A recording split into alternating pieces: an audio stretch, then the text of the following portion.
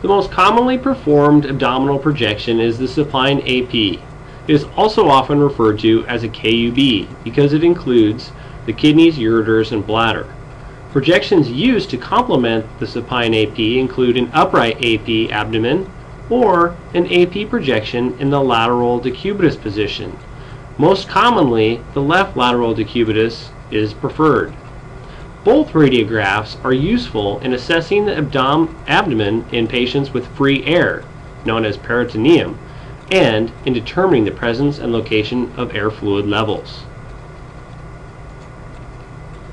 Because of the wide range and thickness of the abdomen and the delicate differences in the physical density between the contained viscera, it is necessary to use a more critical exposure technique than is required to show the difference in the density between an opacified organ and the structures adjacent to it. The exposure factors should be adjusted to produce a radiograph with moderate gray tones and less black and white contrast. Sharply defined outlines of the psoas muscles, the lower border of the liver, and the kidneys, the ribs, and the transverse processes of the lumbar vertebrae are the best criteria for judging the quality of an abdominal radiograph. Here, in image B, this is an AP abdomen showing proper positioning and collimation. The kidneys, known as the dotted lines, are visible. The margin of the liver is the dashed line, and the psoas muscles are the dot to dash lines. Voluntary motion produces a blurred outline of these structures, such as the liver, psoas muscles, and spine.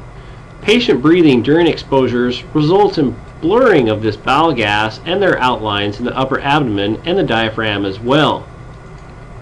A radiographer can limit this voluntary motion by giving either clear instructions or immobilization of the patient if necessary. Involuntary motion caused by peristalsis may produce either a localized or a generalized haziness of the image. Common pathological conditions associated with abdominal radiographs are abdominal aortic aneurysms, bowel obstructions, ileus, metastasis, pneumoperitoneum, or tumors. These are just some pathological conditions. Here we have a radiograph, an actual enlarged portion of the AP abdomen with the patient in the left lateral decubitus position. This radiograph is demonstrating free air in the abdominal cavity. The patient's left side is closest to the IR, and the right side, as marked here, is upright. Here is another enlarged portion of an upright AP chest showing free air in that same patient. Here is an AP upright abdomen showing air fluid levels pointed out by the arrows. And here is an AP abdomen showing intestinal obstruction in this same patient.